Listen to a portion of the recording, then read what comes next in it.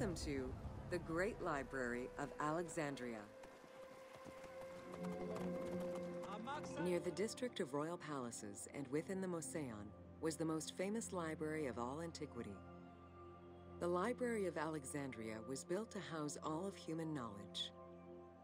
At its pinnacle, the library was believed to contain over 700,000 parchments.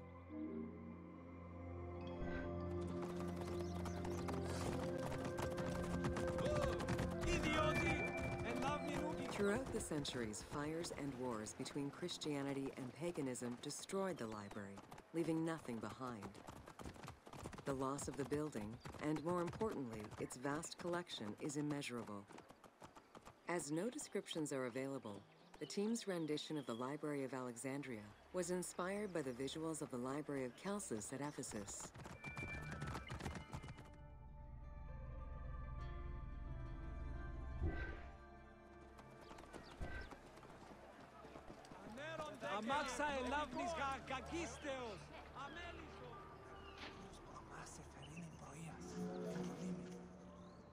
While much of the collection was purchased at the government's expense, the library also obtained books through other means. Any books owned by travelers coming through the city were seized to be copied for the library. The copy would then be returned to the owner, and the original entered into the library's collection.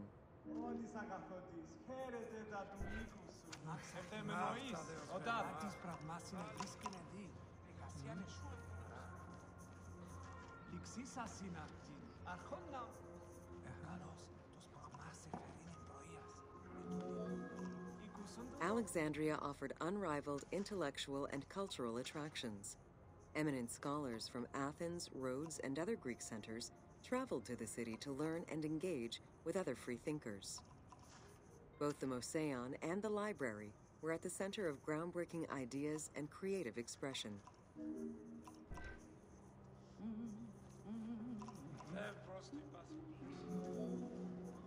The great minds of antiquity were usually well versed in many disciplines, which were often associated to specific schools of thought.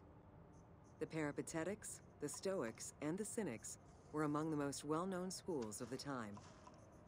It is clear that Alexandria lived up to its fundamental role as a city for intellectuals, nurturing many great minds whose impact reverberates through our modern world.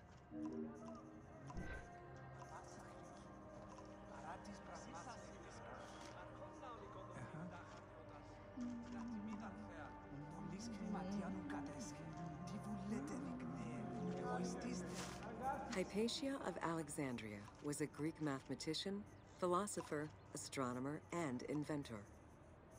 Though born in Greece, she eventually migrated to Alexandria, like many great minds of the time. It is there that she became the head of the Neoplatonist school of Alexandria. From most accounts, she was highly respected by her fellow Alexandrians, both as a teacher and a philosopher. With her death, the age of great ancient scientific discoveries came to an end.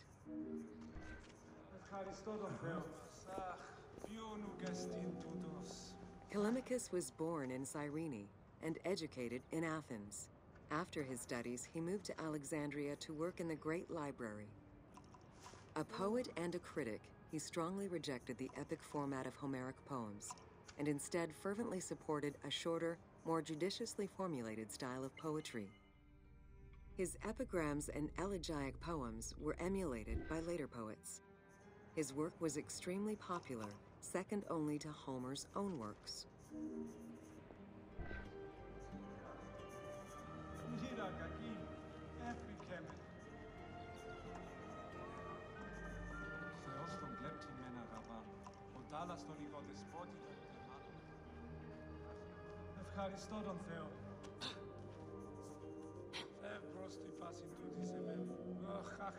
It was in Alexandria that mathematician Euclid, the father of geometry, wrote the Elements, laying out the foundational work of what would become modern algebra and number theory. Euclidean geometry would become one of the most influential systems in the evolution of mathematics.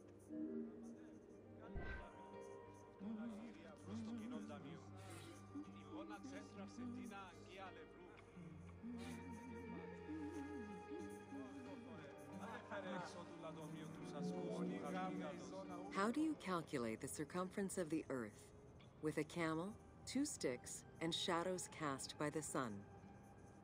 This is what Eratosthenes of Cyrene described in his principal work, Geography, while he was director of the Great Library of Alexandria. He is credited for the invention of the armillary sphere around 250 BCE.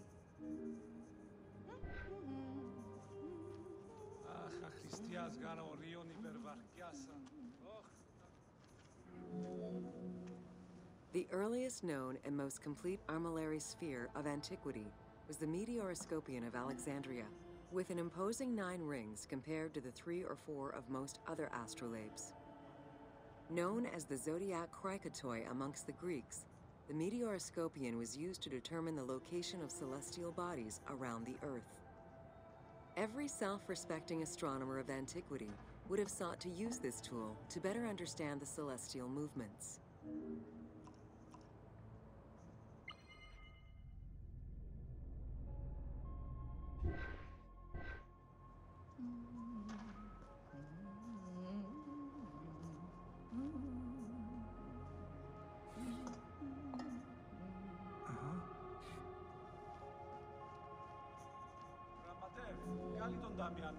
Pythagoras of Samos was a well-known and respected philosopher and mathematician. He is best known for the Pythagorean theorem.